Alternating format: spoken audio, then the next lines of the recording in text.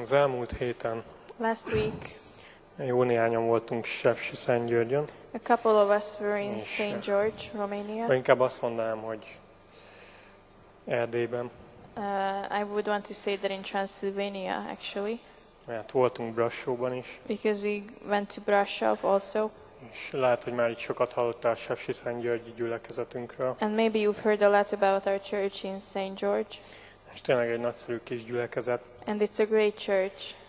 Van egy csapat, 10 éves lány, akik folyton ott vannak minden nap. There's a group of teenage girls who are there every day. És hála Istennek ezért, And thank God for that. mert hol találhatnának jobbra otthonra, mint sem ott. Because where could they find a better home than there? És integetek is nekik egy kicsit, mert biztos nézik a közvetítést. And I'm waving them a little bit because they are probably watching the service through the internet. És csak egy pár szót még így, a brassói gyülekezet annyira különleges. And just a few more words that the church in Brasov is so special. Tudjátok miért? You know why? Olyan szelíd szívűek. Because they have a meek heart, a Nem humble tudom, heart. hogyha átgondoljátok azokat az embereket, akiket ismerünk onnan. I don't know if you think about the people who we know from Pastor there. Mihály, Pastor Julian, Pastor Mihály, Pastor Julian, testvérei, his Juliana, meg Dániel, brothers and sisters, Juliana ugye, and Pastor Daniel, Feri, Pastor Ferry, és még sorolhatnánk, Olimpia. and we could go on, Olympia. Mindenki olyan szelíd szívű ott. These people are also meek, És ez példa.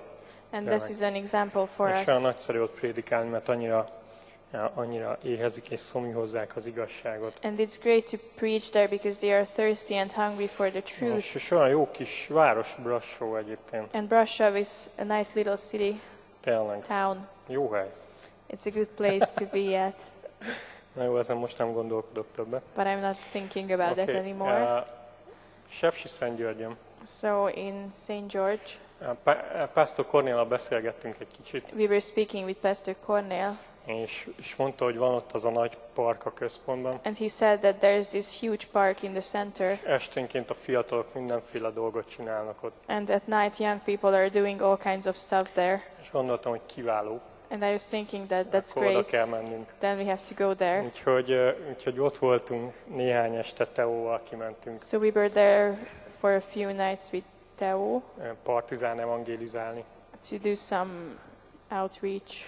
És csütörtök este találkoztunk 3 fiatal emberrel, Thursday sráccal, evening we met 3 young guys, és úgy 1,5 órát beszélgettünk, and we spoke with them for 1.5 hours, és 2 közülük megtértek. and 2 of them got saved. És ez olyan nagyszerű volt, And it was so great, és annyira valós volt. and it was so És real. tudjátok, hogy van ez néha, hogy biztos, ki tudja, hogy igazán megtértek el. And you know how that is sometimes. Well, who knows? Maybe they didn't even get saved. Másnap este, amikor kimentünk, újra találkoztunk velük, And the next evening when we went again, we met them again. és úgy örültek nekünk. And they were so happy for us. Az egyik fiúval találkoztunk, aztán ott fütyürészett, hogy jöjjön oda a másik is. We met one of the guys, and then he was whistling to the other guy that he would come over there too. Úgyhogy megosztottam velük 1-2 verset. So I shared a couple of verses with them. És tényleg éhesek voltak. And they were hungry. És felvettek Facebookon, és aztán már írtak is. And they added me on Facebook, and they wrote to me. És hétfőn, ha minden igaz, találkoznak Teóval újra. And on Monday they are meeting Teo Hogy again Bibliát tanulmányozzák. to study the Bible. Úgyhogy ez csak annyira egyszerű, és van nagyon sok ilyen dolog. And there are a lot of things like this. Úgyhogy Isten munkálkodik. So God is working, És jó így néhány napot ott tölteni. and Tényleg. it's good to spend a few days there. És ma And tonight a Szent Szellemről szeretnék beszélni. I want to speak about the Holy Spirit. Ez azért érdekes téma, mert lehet, hogy keveset beszélünk róla itt. And this is an interesting gyülekezetünkben. subject because we don't speak that much of this subject in our church. Talán azért, mert vannak olyan gyülekezetek, ahol nagyon sokat beszélnek róla. Maybe because there are those kind of churches where they speak a lot about the Holy Spirit. És így óvatosak vagyunk egy kicsit. So we are a little careful with De this. pont emiatt szükséges az, hogy egészségesen beszéljünk. But that's why it's needed that we would speak about it in a healthy way. Isten hozta a Tótékat újra közöttünk. God brought the Toth family Nagyon jó, hogy itt vagytok. back to us. It's good to have you. Ugye, álljatok fel, tényleg. You can stand up. Hány éve voltatok itt utoljára? How many years has it been? 3 éve? 3 3 éve. years. Oké. Nagyon jó, hogy itt vagytok. Annyit nőttetek, főleg te, It's Robi. good to have you. You are all grown up. Oké. Na, imádkozzunk még egyet. Let's pray once more. Drága Urunk, Dear Lord, Tiéd a dicsőség, yours is the glory. és beszélj hozzánk kérünk, Urunk, And speak to us, Lord, a te drága szent nevedben. in your precious name. Ámen. Amen. Az első versünk Abcsel 17-ben van, Our first verse is in Acts 17 és a 24. vers, and verse 14. No, 24, I'm sorry. amikor Pál Tesszalonikában beszél, When Paul is talking in és Aténban, in Athens, és azt mondja, hogy az Isten, aki teremtette a világot és mindazt, ami abban van, mivel hogy ő mennynek és földnek ura, kézzel csinált templomokban nem lakik. the God who made the world and all things in it, since he is Lord of heaven and earth, does not dwell in temples made with hands. A templomokról beszél, amit látott, It speaks about the temples what Paul saw, különböző isteneknek emeltek. that they made for different De kind of azt mondja, hogy gods. az igazi Isten, But he says that the real God, az igazi Isten, the real God, ő nem lakozik kézzel csinált templomban. he doesn't dwell in temples made with hands, Ugye, hiszen ővé az egész világegyetem. because the whole universe is his. Mindenhol jelen van, He's present everywhere, de mégis but at the same time, van egy különleges temploma. he has a special temple or 1 church. Mózes 2-ben, In Genesis 2, és lehet, hogy ez furcsa, amit mondani fogok, and maybe it's weird what I'm going to say, de a 1 Mózes 2.18. vers azt mondja, in Genesis 2:18 it says, és mondta az Úristen, nem jó az embernek egyedül lenni, szerzék néki segítőtársat hozzáillőt. Then the Lord God said, it is not good for the man to be alone, I will make him a helper suitable for him. És tudjuk azt, hogy amit tett Isten az az, hogy adott egy házastársat. And we know what God Ádámnak. did was that he gave a spouse to Adam. De valahogy arra gondolok évek óta, hogy But Istennek I've itt van valami többje is ebben a versben. I've been thinking about it for years now, that God has something more in this verse. Az, hogy az embernek egy hozzáillő társa, That I will make him a helper suitable for him. mert nem jó neki egyedül lenni. Because it's not good for man to be alone. És hogy ez nem más, mint a Szent Szellem And this is valójában. no one else but the Holy Spirit. Ugye, a Szent Szellem, The Holy Spirit, amely a mi segítőtársunk. who is our helper. És Róma 8:24, And 26, in Romans 8:26, hogy ő segítségére van a mi gyengeségünknek. he helps in our weaknesses. Oké, lapozzunk Kolossé 1:27-hez. Let's turn to Colossians 1:27.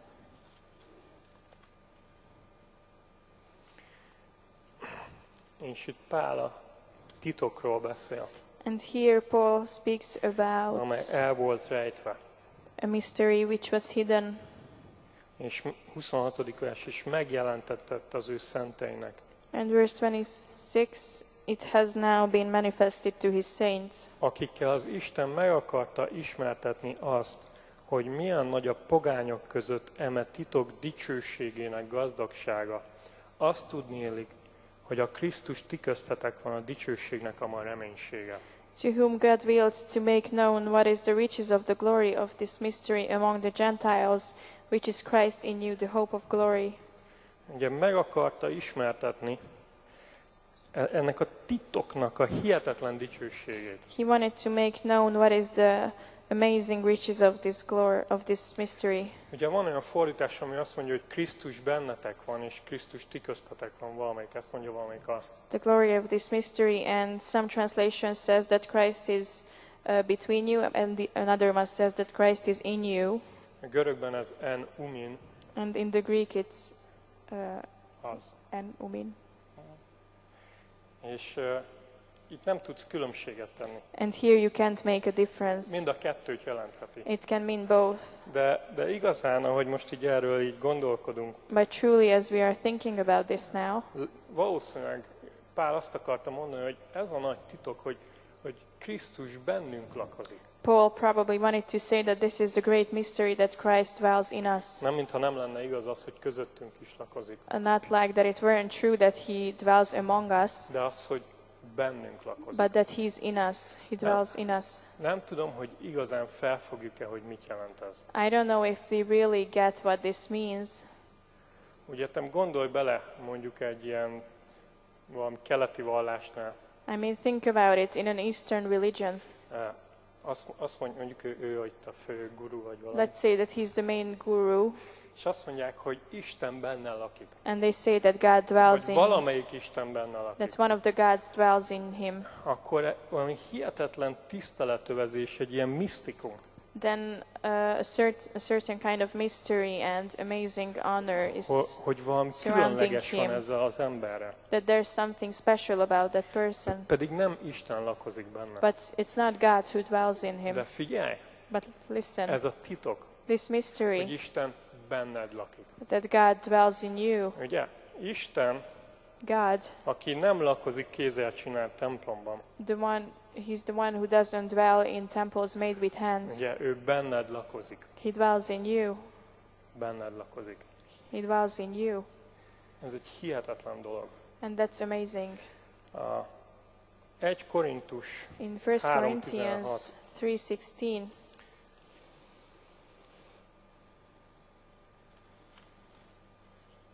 azt mondja, hogy nem tudjátok-e, hogy ti Isten temploma vagytok, és az Isten szelleme lakozik bennetek? do you not know that you are a temple of God and that the Spirit of God dwells in you? Nem tudjátok-e, hogy ti Isten temploma vagytok, és az Isten szelleme lakozik bennetek? Do you not know that you are a temple of God and that the Spirit of God dwells in you? És aztán 6:19. And then in 6:19, Avagy nem tudjátok-e, hogy a ti testetek a bennetek lakozó Szent Szellemnek temploma, amelyet Istentől nyertetek, és nem magatoké vagytok. or do you not know that your body is a temple of the Holy Spirit who is in you, whom you have from God, and that you are not your own? Ki azt mondja, hogy ez Istentől van. It says that this is from Istentől God. nyertük, We és nem mi gained it. tőlünk van. We got it De- from de God, hogy and it's mi- not from us. Hogy mi a Szent Szellem temploma vagyunk, That we are the temple of the Holy Spirit aki bennünk lakozik. who is in us.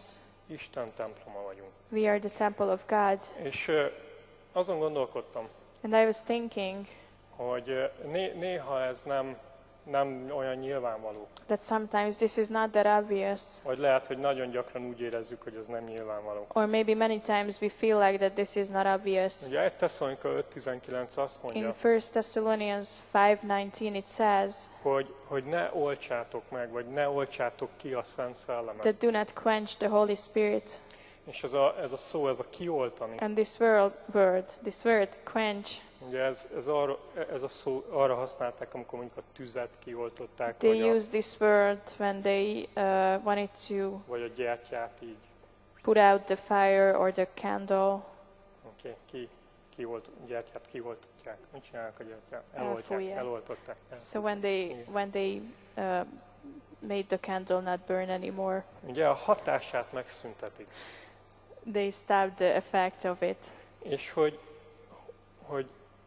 egy nagyon különleges emberek vagyunk ebben a világban. And we are really special people in this world Mert a mindenható Isten, because the Almighty aki a God világot alkotta, who made the world bennünk lakik. lives in us. De mégis But at the same time, olyan sokszor ez nem nyilvánvaló. it's not that obvious many times Azért, mert az ő hatását én magam lefogom. because I put out the effect. Ki tudja this megállítani effect. Isten hatását? Who can stop the effect of God? Hát, én tudom leginkább. I can mostly. És eszembe jutottak a piramisok. And the pyramids came into my mind. Hogy lehetünk olyan templomok, mint a piramisok. That we can be like temples as the Bár pyramids. tudom, hogy a piramisok azok nem templomok, I know hanem that pyramids sírhelyek. are not temples, but they are grave tombs. De ha belegondolsz, akkor van ott egy kis kamra, vagy néhány kis kamra egy piramisban. But if you think about it, there are these small chambers in a pyramid, one or a Hasznos few, tartalom.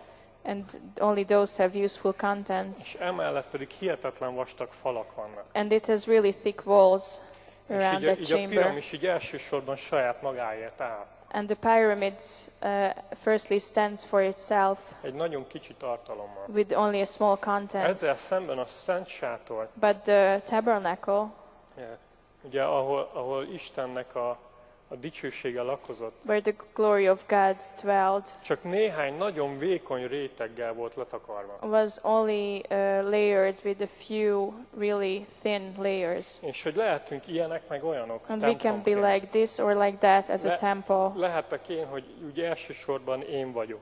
I can be like that, mostly it's me, Ugye egy kicsit tartalommal Istentől. with a small content from God. Vagy lehetek olyan, mint a Szent Sátor, Or ami I csak can be ilyen like the vékony tabernacle, rétegekből áll. which consists of a few layers Lemből és állatbőrökből. made from animal skins and other materials.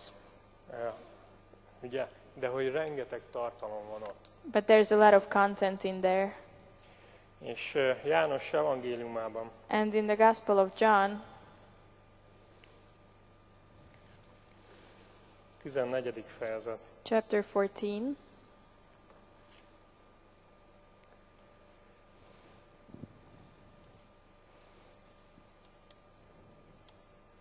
Azt mondja, és én kérem az atyát,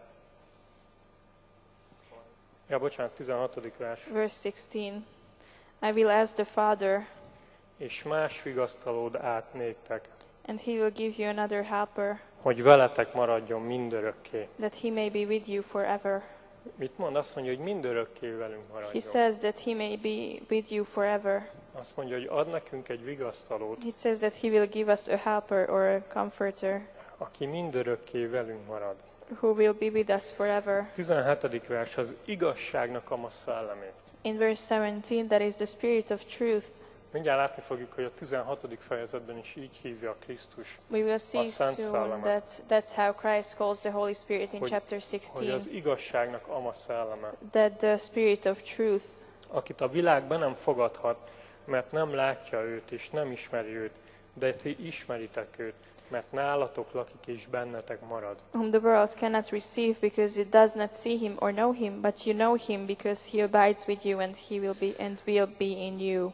Oké, azt mondja, hogy az igazságnak szelleme, He says that the Spirit of truth, akit ismerhettek, whom you can know, velünk marad mindörökké, will be with us forever és bennem van and mindörökké, abides in us forever és nálam lakik. and dwells in me. 26. vers. In verse 26, Ama vigasztaló pedig a Szent Szellem, akit az én nevemben küld az Atya, az mindenre megtanít majd titeket, és eszetekbe juttatja mindazokat, amiket mondottam néktek. but the Helper, the Holy Spirit, whom the Father will send in my name, he will teach you all things and bring to your remembrance all that I said to you. Ugye azt mondja, hogy Krisztus nevében küldi az Atya, It says that the Father will send him in Christ's name, és azt mondja, hogy mindenre meg fog tanítani titeket. and he will teach you all things. Okay. 16. fejezetben, In chapter 16, 13. vers, verse 13, de mikor eljő amaz az igazságnak szelleme, elvezérel majd titeket minden igazságra, mert nem ő magától szól, hanem azokat szólja, amiket hall, és a bekövetkezendőket megjeleníti néktek. but when he, the Spirit of truth, comes, he will guide you into all the truth, for he will not speak on his own initiative, but whatever he hears, he will speak, and he will disclose to you what is to come. Az engem dicsőít majd, mert az enyémből vesz és megjeleníti néktek. He will glorify me, for he will take of mine and will disclose it to you. Ugye azt mondja még egyszer, Again, it says hogy a Szent Szellem tanít titeket, that the Holy Spirit teaches you, és eszetekbe juttatja and he will azokat a dolgokat, amelyeket tanítottam. he will reveal to you what I taught you. És 1 Korintus 2-ben, And in 1 Corinthians 2, 9. vers, verse 9, hanem amint megvan írva, amiket szem nem látott, fül nem hallott, és embernek szíve meg se gondolt, amiket Isten készített az őt szeretőknek. But just as it is written, things which eye has not seen and ear has not heard, and which have not entered the heart of man, all that God has prepared for those who love him. Ugye a szem az emberi érzék fel nem foghatja azokat a dolgokat, amelyeket Isten elkészített számunkra. So the human sense cannot understand what God has prepared for us. Sokszor van az, hogy leszeretnénk írni azokat a dolgokat, amelyeket történnek velünk Istennel. Many times we want to write down the things that happen with us, with God. De annyiszor szerepel a Bibliában is, hogy ezek a kimondhatatlan szavak. But it's many times in the Bible that these are words that are unspeakable. Ezek a leírhatatlan dolgok. Undescribable things. És valójában sokszor keressük azt, hogy hogyan írjunk le valamit. And many times we are looking for how to write down how to write down something. Ugye, de igazán nem tudjuk. But we can't De describe. Isten tanít minket erre. But God teaches us about that. Vers. In verse 10. Nekünk azonban az Isten kijelentette az ő szelleme által, mert a szellem mindeneket vizsgál, még az Istennek mélységeit is. For to us God revealed them through the Spirit, for the Spirit searches all things, even the depths of God. 11. vége, azonképpen az Isten dolgait sem ismeri senki, hanem az Istennek szelleme. The end of verse 11. Even so the thoughts of God no one knows except the Spirit of God. Okay. Szent Szellem ismeri Isten mélységeit, The Holy Spirit knows the depths of God, és ő bennünk lakozik. and He dwells in us. És mivel bennünk lakozik, And because He dwells in us, belülről tanít minket. He teaches us from the inside. Ezért van az, hogy 1 János 2-ben, That's why in 1 John 2, 27. vers, verse 27 ezt mondja. says, És az a kenet, amelyet ti kaptatok tőle, bennetek marad. Ismételten, harmadjára mondjuk ezt, hogy bennetek marad. As for you, the anointing which you received from Him abides in you. This is the third time that we say that He abides in us. Ugye? Megszomoríthatjuk a Szent Szellemet. We can grieve the Holy Spirit Efézus 4:30. in Ephesians 4:30. Ugye előbb beszéltünk arról, hogy megoldhatjuk, We spoke about quenching the Holy Spirit, és hogyan szomoríthatjuk meg. but how can we grieve the Holy Spirit? Ugye ott a környező versek leírják igazából In the surrounding verses, Efézusban. it describes how we can do that in De Ephesians. hogy bizonyos bűnökkel, vagy ahogy bűnben élünk, But with certain sins, or as we live in sin, ez megszomorítja a Szent Szellemet. this grieves the Holy Spirit. De But soha nem hagy el minket. He will never leave us. És még egyszer itt 27-ben. And again in És verse az a kenet, 27. melyet ti kaptatok tőle, bennetek marad, As for you, the anointing which you received from He abides in you, és így nincs szükségetek arra, hogy valaki tanítson titeket, and you have no need for anyone to teach you, hanem amint az a kenet megtanít titeket mindenre, úgy igaz is az, és nem hazugság, és amiként megtanított titeket, úgy maradjatok ő benne. but as His anointing teaches you about all things, and is true, and is not a lie, and just as it has taught you, you abide in Him. Az igazság az, hogy mi taníthatjuk Isten igéjét, The truth is that we can teach the Word of és sok God, mindent taníthatunk, and we can teach a lot of de things. az, ahogy te jársz Istennel, az kizárólag ő tudja neked megtanítani. But as you walk with God, only He can teach you that. Az képtelenség megtanítani azt, hogy hogyan járjál Istennel, It's unable to teach you how to walk with God, mert ez köztetek van. because that's between Ugye, you. a Szent Szellem az, aki vizsgálja a mélységeit Istennek. The Holy Spirit is the one who És searches the ő depths az, of aki God, belülről tanít téged and He's Isten the one mélységeire. who teaches you from the inside Az about the depths Isten of igényén God keresztül, through the Word of és God imában, and in és a prayer, Szent Szellem tanít minket. and the Holy Spirit És teaches ez az us. egyik nagyon fontos oka, And this is one of the very hogy important Isten bennünk lakozik. reasons why God dwells in Okay. us. Isten, a mindenható Isten, God, the Almighty God, ő bennünk lakozik. He dwells in us, Nem kézzel csinált templomokban, not in temples made with hands, de mégis társunkul szegült. but He's társunká lett, but he became our helper, hogy kimondhatatlan szavakkal tanítson minket. that with unspeakable words he could teach us. És aztán And then láttuk azt János 14-ben és 16-ban, we saw it in John 14 and 16, ahogy Jézus beszélt erről, how Jesus spoke about this, hogy ő a vigasztaló. that he's the És comforter nagyon érdekes, hogy ezt mondta. or helper, and it's interesting that he said that, Mert úgy tűnik, hogy szükségünk van vigasztalásra. because it seems like that we need comfort. Ugye úgy néz ki, hogy nagyon is szükségünk van We vigasztalásra. really need comforting.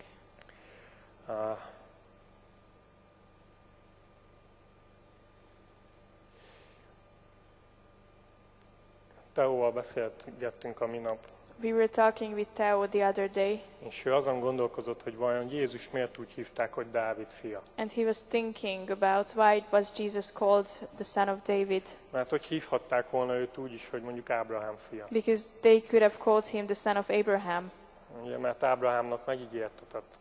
because it was promised to Abraham. De aztán Dávidhoz is beszél, But then he speaks to David, beszél Isten, God speaks to him, és azt mondja neki, hogy and hogy he nem te tells him fogod megépíteni a templomot, that you won't be the one to build the temple, hanem a te fiad, but aki your tőled son származik. who will be from you, Ő fogja megépíteni a templomot. he will build the temple. És János evangélium a 2-ben, And in John chapter 2, amikor Jézus kiűzi a mindenféle kereskedőket a templomból, when Jesus tells all kinds of merchants from the church to go outside, 19.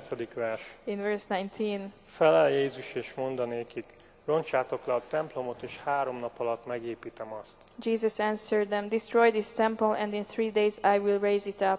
És nyilván nem értették a zsidók azt, hogy miről beszél. And obviously the Jews didn't understand what he was talking De hogy about. igazából ő Dávid fia, But he's the son of David. habár Salamon megépítette a templomot, Solomon built the temple, és ez egy ilyen rövidtávú profécia volt ilyen tekintetben. and this was a short-term prophecy in this sense. Egyébként 1 Krónika 17-17-ben mondja It's ezt in neki 1 Jézus, vagyis Chronicles Isten.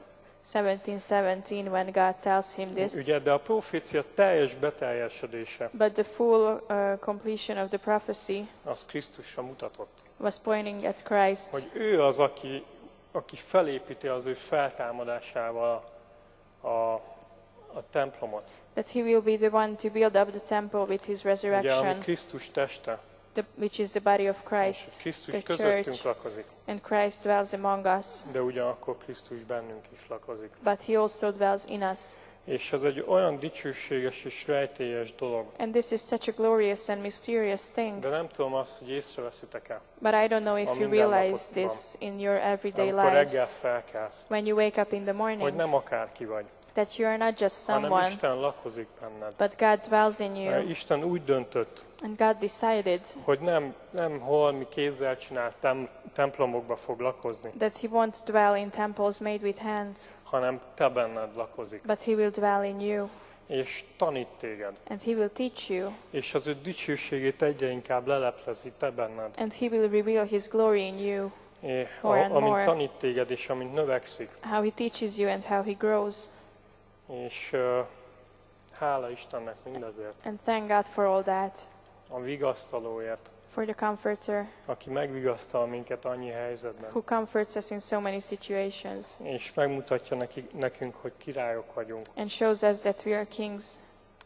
Hála Istennek mindezekért. Thank God for all that. És imádkozzunk. And let's pray. Drága Jézus, Dear Jesus, köszönjük a te kegyelmed, thank you for your grace, hogy mi a te templomod lehetünk. that we can be your temple,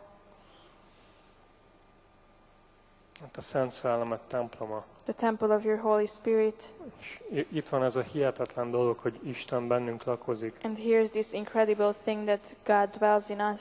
és emiatt mi vagyunk a világ világossága. And we are the light of the world because of that. Dicsérjük a te nagy nevedet, Uram, We praise your great name, Lord.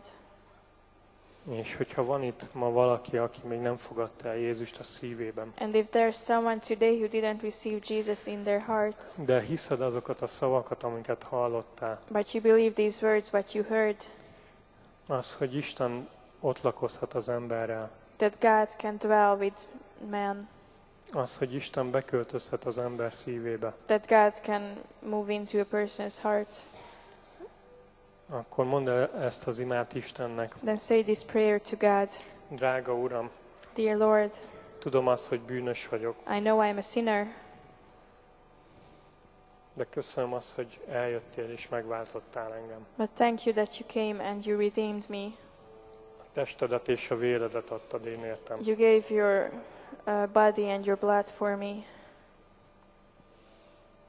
Hogy nekem új életem lehessen. that I could have a new life, És szeretnélek befogadni téged a and mai I want napon. to receive you into my Hogyha soul. meghalok, akkor vigyél engem a mennybe, kérlek, That if I die, you would take me to heaven és lakozzál itt bennem, and dwell in me, hogy lehessek a te templomod ezen a földön. that I could be your temple in this És earth. ha életedben először ma mondtad el ezt az And imát, if you said this prayer for the first time in your life, akkor kérlek, tedd fel a kezedet, then please raise your hand, hogy tudhassam, hogy behívod Jézust a szívedbe, that I would know that you're calling Jesus into your heart, és imádkozhassunk érted. and that we could pray for you. Köszönjük, drága Urunk, Thank you, dear Lord. te drága szent nevedben. In your Amen. precious name, amen.